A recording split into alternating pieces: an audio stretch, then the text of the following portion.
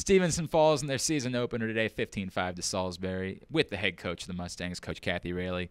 Coach, let's go through the good and the bad, right? Let's start with the good.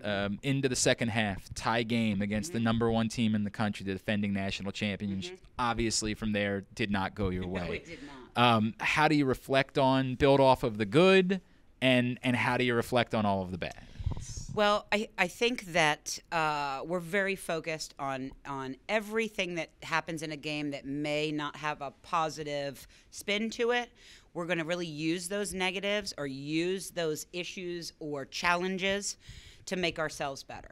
We're really trying to focus in on getting better with every minute. Today, that didn't happen. We came out very energized. We came out very confident. We went into the magic locker room, and it evidently sucked every ounce of energy out of us to the point where we just couldn't keep it together anymore. There were some really great things about today, and there were some things that we can see we can work on now. And so we got to look at it as a helpful situation. So I just think that there was a change in tempo. I think that we didn't get some calls when, we're getting checked in the face and checked in the body, and we didn't get some calls, and I think that there was some frustration with that just kind of sapped the energy. So we'll go from there, Glenn. I mean, we got a lot to work with. Salisbury, when you're not doing everything right, they're going to make you look terrible. So, I was glad to have that challenge in the second half. We'll be ready next week to rise to that kind of challenge.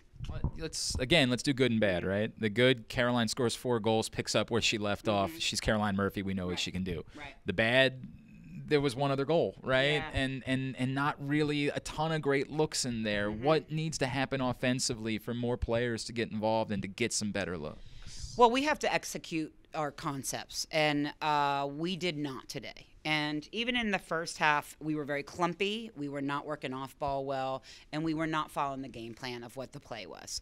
When Carol had her looks, it was Carol with an exceptional play or an exceptional move or an exceptional shot. I think we ran the play well twice where we were able to hit a feeder situation where somebody's open, which is in the design. As far as what the play design was, we did not execute it 90% of the time today. And I can't really figure that out because we have pretty much all experienced players on the attack. So I don't know where the breakdown was. We talked about it at halftime. We talked about it at the quarters. We talked about it at the timeout, and there was just very little work off ball in a way that made sense. So we're not going to go back to the drawing board. We're going to try to really fine-tune what the concept is and how we're going to execute we need to execute at a much higher level.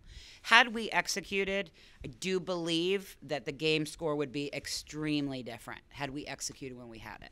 And you did get to see a couple of your newcomers today. You did get to see, Zimmer and Van Emberg, couple players. What did you see from those players, and how excited are you about what they can do as we get further along into the season? So the biggest issue for the new players is they just have to get seasoned. They have to understand they're going to make mistakes, and it's not the end of the world. Today is a great example of a game where every single player we had made some mistakes. And to not crumble when that happens is a really great lesson for our freshmen. Kellyanne played great. Zim hustled every single time that she went in. We were able to go a little deeper with Katie and Maddie. I think that we did a really good job of getting kind of their feet wet with that. But they're going to have to, if we're going to have a go, they're going to have to mature really quickly, know what the plays are, know how to execute the plays. I did think they handled pressure pretty well as far as hands-on and, that kind of thing. So that's good. Well, you build off what you can build off of, right? Absolutely. That's the way it works. Coach, we have a lot to build off of. We have choices. Time to do it is the important part. It's good to see you. You too. It's good that, it's lacrosse season. Yes, we like indeed. those things. Yes, and indeed. we'll look forward to seeing you back here in 2 weeks, Coach. Great. Thanks you. for taking the time. Thank you. She's Kathy Railey. I'm Glenn Clark. GoMustangSports.com.